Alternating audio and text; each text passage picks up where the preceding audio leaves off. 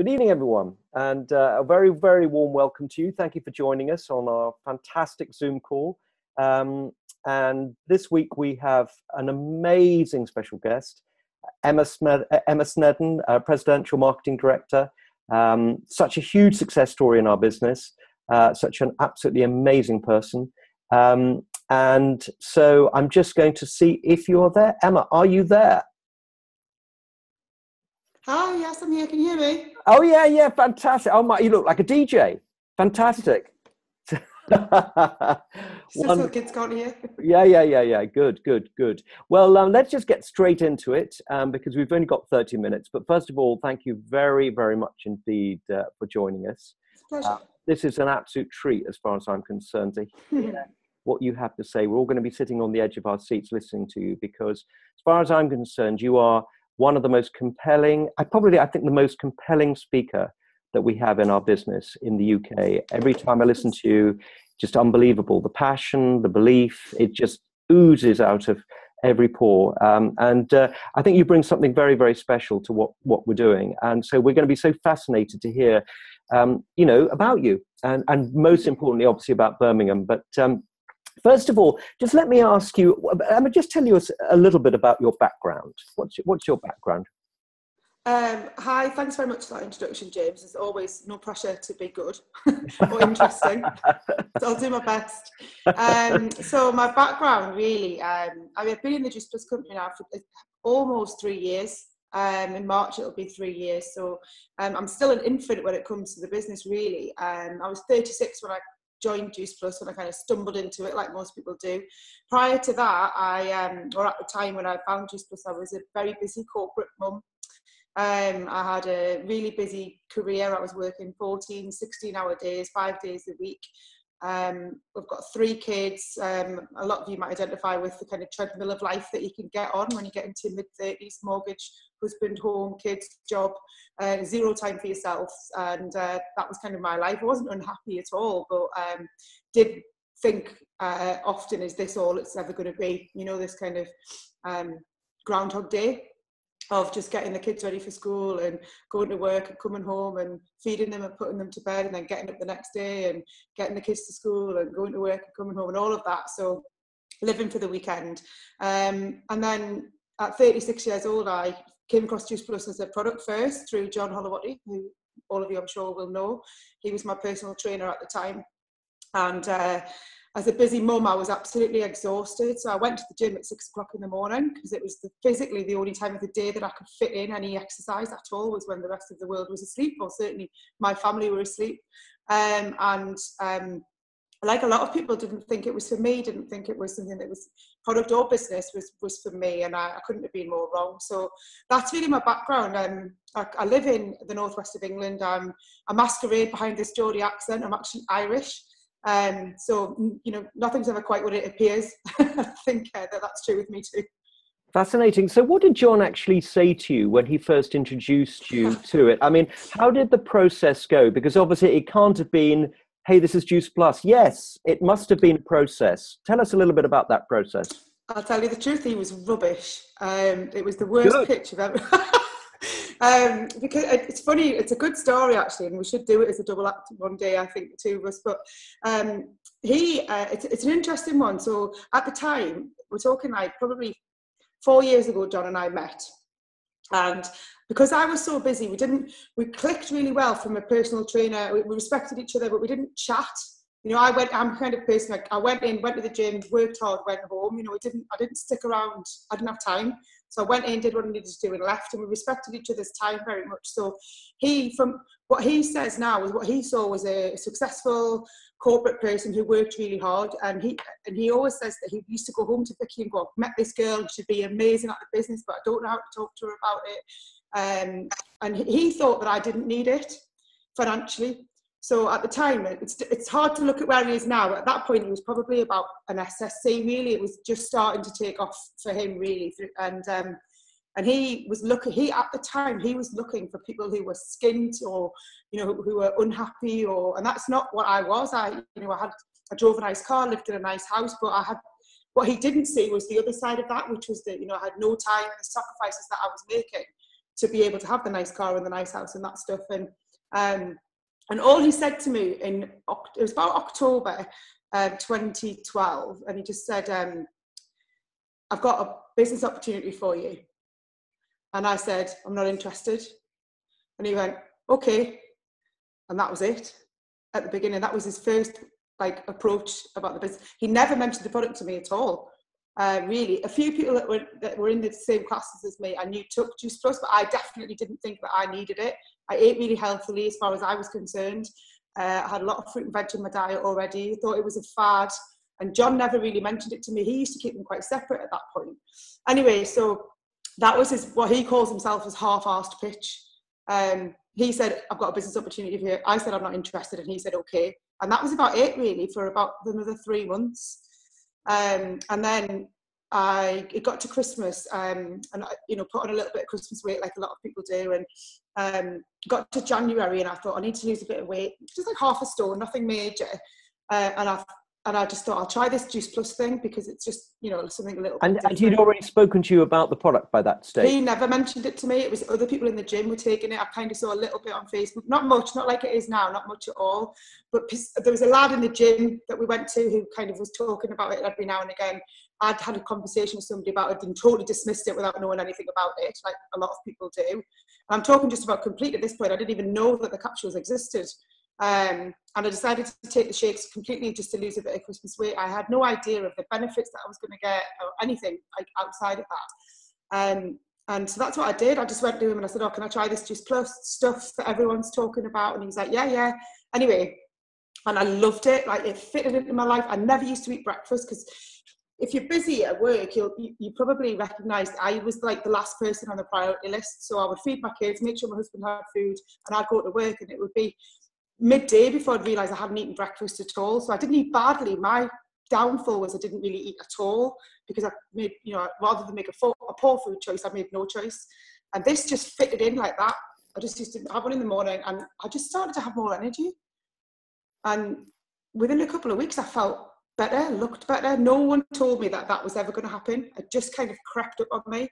So I naturally started to share the product with people because I felt amazing on it. And then John told me about the business again. And maybe this is about the third time. Yeah, and so what made you say, right, okay, I'm going to go for this? What was the sort of clincher? Because you're obviously already so busy, but what was the thing that put you over the line? You thought, okay, I'm going to do this. Well, so the best line that for me, there's always like one line or two lines that somebody say that click with you. And he said to me, I said no again when he first said, this is the business opportunity I was talking to you. This is it. And I said, forget it. I haven't got time. And he said, it's a business designed for busy people and you'd be perfect at it. It's a business designed for busy people and you'd be perfect at it. And I just thought, so it was a compliment, which is always nice, but also a business that was designed for me. I could never come across something that was a business designed for busy people. But I've always been a believer, if you want something done, give it to a busy person to do it because they'll just get on with it. So I really, fast forwarding slightly, when I did get involved, I never procrastinated or navel gazed or talked. I just got on with it. I didn't have time to overanalyze what I was doing. I just did what I could do in the time that I had to do it, and it is a business designed for that. You don't need to understand everything. You just need to go and talk about it to people. And what was your expectation when you got going, Emma? What was your expectation of what you could achieve, or where were your goals at with it? So at the very beginning, well, initially it was, John said, it's only £65 to join. And I thought, you know what? I mean, for me at the time, it's still money that I could have spent on a night, but it wasn't a huge investment for me personally. But it was, I still had to, lie to my husband about what I was spending the money on. But that wasn't a big risk for me. So that was a good thing. But I just thought if I can make that money back, and this is a good way of thinking about it, even now for it's 50 quid, if you can make that money back, everything else you do is profit. Yeah. And that's quite unusual in any business. Or and I thought, well, if I can get that 65 quid back, even if nothing else ever happens, then I've not lost anything. So that was my first goal, was to make my money back. And the second goal then, when I realised I could do it and it did fit around, was to just make £200 a month, which I thought, it was about March 2013. So I thought, if I can make £200 a month, I'll have £1,000 at Christmas. So I was going to save it all. I've got 13 nieces and nephews, 3 kids, and Christmas is always expensive. We never had the money for it. For all we had great jobs and nice cars and all that, we didn't have any disposable income whatsoever. Everything was owed out in, in cars and debts and houses and all that stuff. So we didn't have any spare cash. So this for me was like going to be make our Christmas easier. So that was my initial goal. And my first check was £84. So I thought, well, I'm halfway there. Wow. And can I ask you, I mean, Emma, obviously, you from there, you really started building really quite amazing momentum, right? And for people that are listening now and they're thinking, well, I'm just getting going, what did Emma do? What was her daily routine to get her moving? And what was the reason why you were able to create so much momentum? What happened? Couple of things, really. So the first thing was that I had total belief in everything, in myself, in the business model, and in the product. So like I said, I'd taken the product anyway, and I knew the benefits that I felt. And some of the stuff that we teach people now, I kind of did naturally. So I only ever really talked about my own story. So I don't know about, being a professional athlete. I don't know about having Crohn's disease or some of the things that people get wrapped up in the nitty gritty detail. All I say is I take the product and I feel amazing. And if you take the product, you'll feel amazing too. And I learned that from Jeffrey Burton, on a YouTube video or something right at the beginning. So for me, I was like, and I genuinely, I meant it then and I mean it now. I take the product and I feel amazing. And if you take the product, you'll feel amazing too. And then someone would say, why has it not got Gucci berries in? I don't know. All I know is I take it and I feel amazing. If you take it, you'll feel amazing too. And people knew I was being honest. People trusted that I wasn't, I wouldn't give a product to my children and my husband or to myself that I didn't 110% think was fabulous. So it makes total sense for me to just share that with people. So I did it naturally anyway. And so that's how I kind of got started with building a little customer base at the beginning. It was just my people I just bumped into, the nursery staff where the kids went to school, that kind of thing. And then I whenever I had a happy customer, I always talked to them about the business opportunity. So the thing is, I mean, obviously, people say a lot of people are developing customers, and developing customers it's pretty easy because everybody's so interested in what we're doing. But the really interesting thing, I think, will be a little bit about how you started developing a team. Because how did that start? Because that, for a lot of people, is a big jump to develop a team. So really, right at the beginning, all of my distributors, certainly my main distributors, have come from my customer base. And for me, it's a no-brainer, really. That's how I got started. And I took the product, loved the product, joined the business because it was a no-brainer. So I think if you do the same, teach the same, to go and find people who take, if you've got 10 customers, this is what I did. So say when I don't remember exactly, but about 10, maybe 15 customers in the first month or two, I talked to every single one. I looked after them, text them once a week, put them in a Facebook group. I had a little support network on Facebook. And then I looked out for the people who interacted in that group without me. So I was working really, really long hours. And I would find that someone would post a question in that group and somebody else would answer it. So Amy McDermott is a perfect example of that. She, for those of you who know her, she's an EMD in the business. She's very active, always on Facebook. She was a new mum at the time. And so I would find I'd come out of a meeting and she would have answered everybody's questions on the support group before. So that's the kind of person that you're looking for, someone who's a self-starter, who's motivated, who doesn't need, a lot. So you just approach them about the business. You're doing it anyway, which is what John said to me. You're doing it anyway. You're just not getting paid for it. But what I do now, and what outside of that is just, if you've got a happy customer, just great line is, who do you know who? Who do you know who would like the results that you're getting? Who do you know who would be interested in earning £500 a month part-time? Who do you know who? Because it takes the pressure off you saying, would you like to earn some more money part-time? Because people can be quite defensive. It's almost like you're insinuating that they haven't got any money. But if you say, who do you know who? Do you know anybody? I'm looking for people. The business is going really well. I'm looking for people to do it with me. Do you know anybody who'd be interested? And almost without exception, everybody went, yeah, me. I'd be interested. I was like, oh, great, cool. Well, I'm doing this event next week. Why don't you come along? So that was the third thing, was doing events. I always had something to funnel them into. So Emma, I just wanted to talk to you, and we'll come on to the events in just a moment, but I just want to ask you, by the end of the first year, how much money had you earned from this? In the first year? Yeah. probably about 400,000, I think, 350, 400,000. Incredible. I mean, it's such including my bonuses. That's an extraordinary story. It's crazy. Extraordinary. I thought I was only going to earn £1,000 a year. Yeah, no, amazing. So you started. You were always running events. So what type of events did you start running? Did you have it in the home or yeah, in the home? So very initially, so I was very teachable, and this is really important. John used to say, read that book, and I was like, I've read it already. He needs to say, do this in-home event. And I was like, it's on Friday. And just that, we worked really well. Everything he told me to do, I done it. What do I do now? What do I do now? What's next? And what sort of books were you reading in the early stages? So right at the beginning, for me, it was more about, I started using my audio in the car, so I was driving a lot, so I stopped listening to TalkSport and started listening to like Jim Rohn, Building Your Network Marketing Business, and I still listen to that probably once a week now, but I used to listen to it every single day over and over. My kids know that DVD or audio off by heart. That's the best one for anyone who's even if you've been in the business for a few years. I think that's still the best one that I draw on now the most. That one, and I use YouTube like a university because it's free. So you don't have to watch a lot of YouTube quite often. You can just have it on and listen to it. So I used to listen to Jeff Roberti a lot on YouTube, and more Jim Rohn on YouTube, but also Tony Robbins from a self-development point of view. Fantastic. So all of those things are available. Yeah, that's. And how about Don Thaler? Are you a fan of Don Thaler or not? Yeah, right. Yeah, not so much now actually, but right at the beginning, I read the 45-second presentation cover to cover, and the 4-year career. That was another one that I read probably in the first 6 months, because from a corporate background, I needed to help people understand how this business worked and why it wasn't just a get-rich-quick scheme. It was for me, sometimes the faster your business grows, the harder it is to duplicate yourself, because people go, it's all right for you, but I couldn't do that. So I had to kind of say, look, you don't have to do it as fast as I did. You can do it in 4 years or 5 years. If someone had said to me, it'll take you 5 years, but in 5 years' time, you'll be earning the same as you're earning working full-time now, but you'll have no debt and you'll be working a few hours a day, I'd have bitten the hand off. I just worked really hard to make it happen faster, that's all.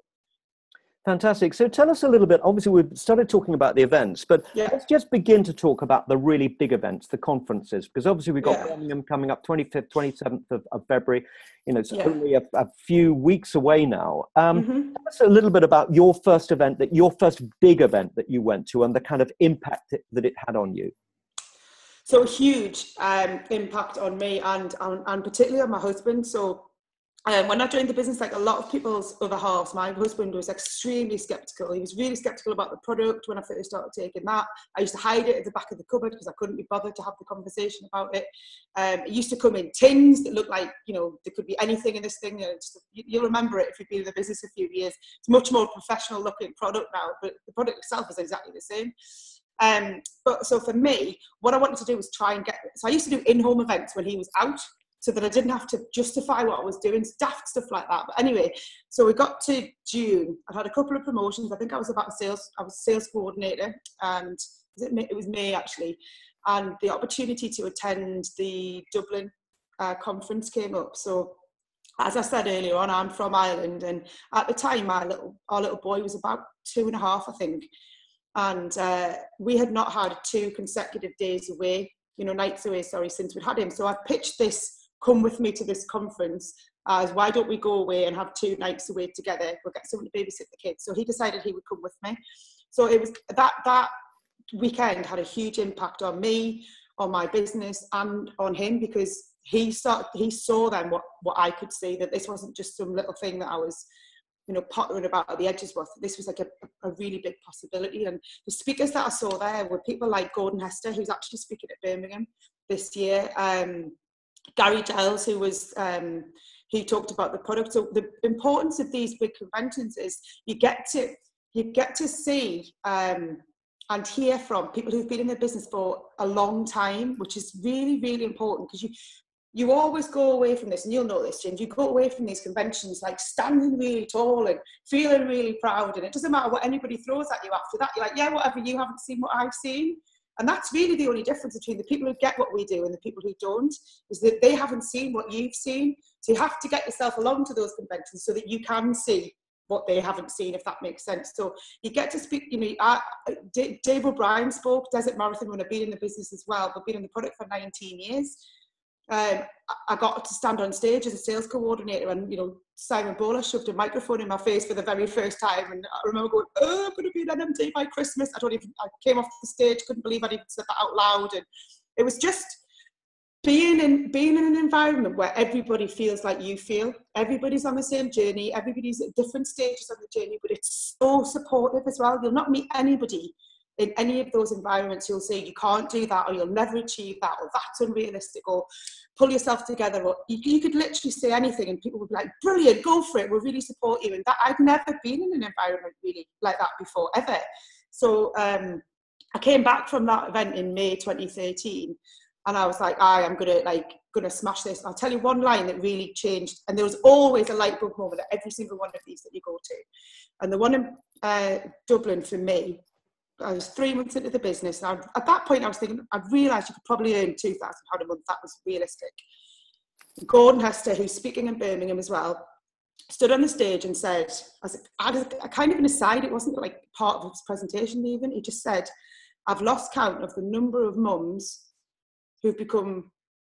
full-time mums who've become millionaires in this business.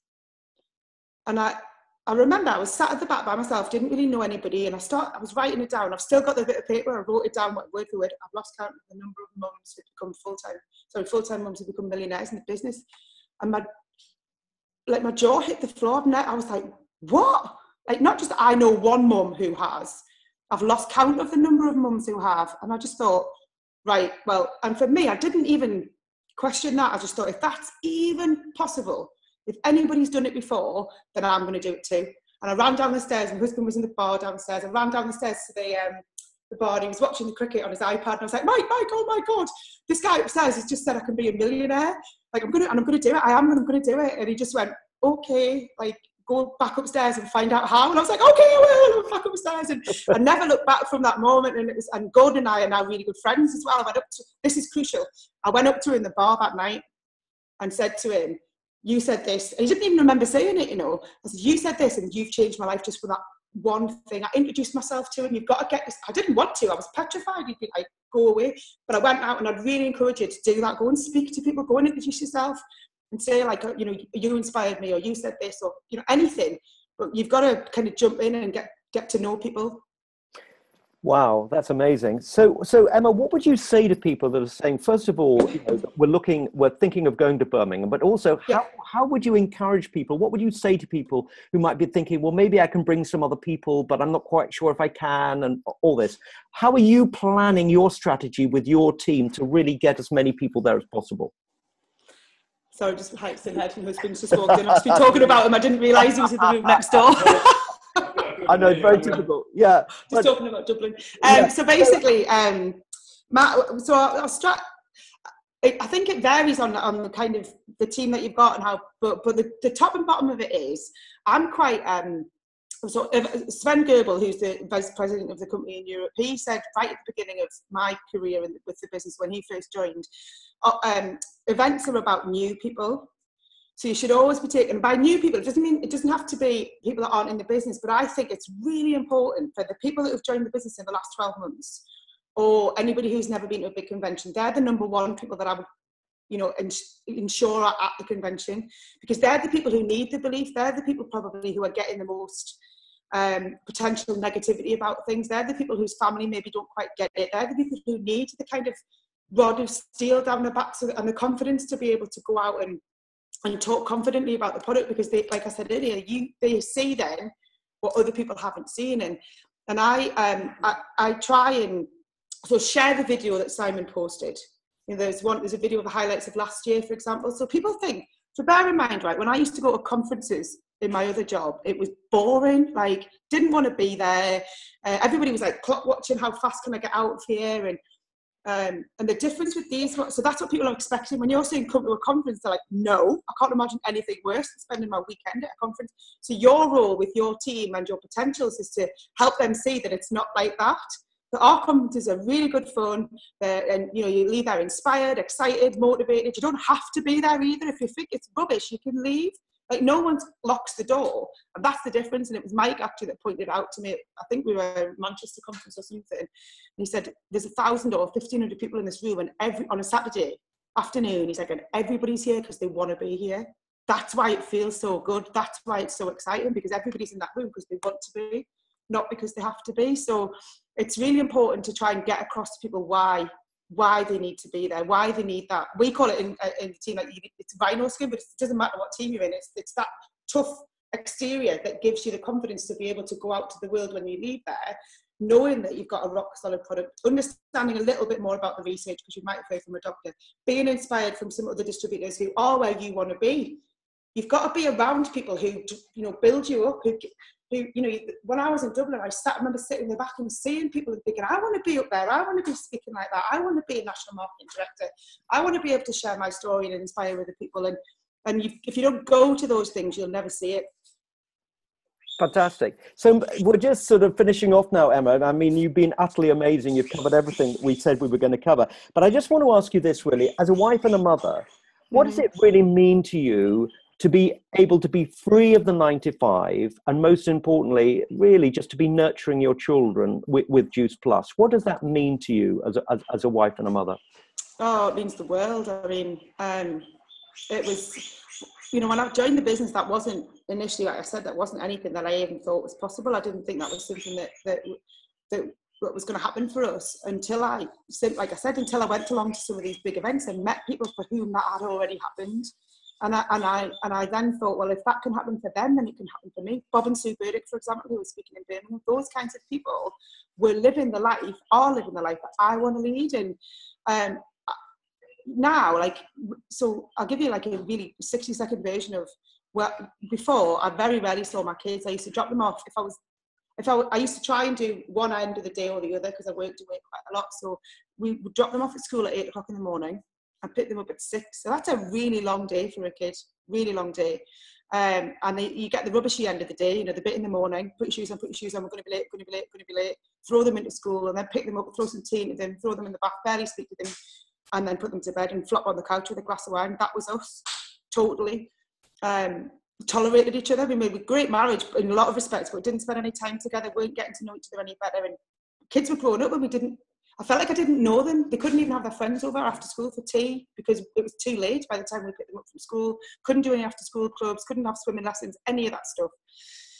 And then now, you know, we both dropped them off at school now, because I was able to retire my husband from his corporate career as well. So at 37 and 39, both of us were able to leave our full-time corporate careers that we'd spent 20 years really building, and 15 years in my case building.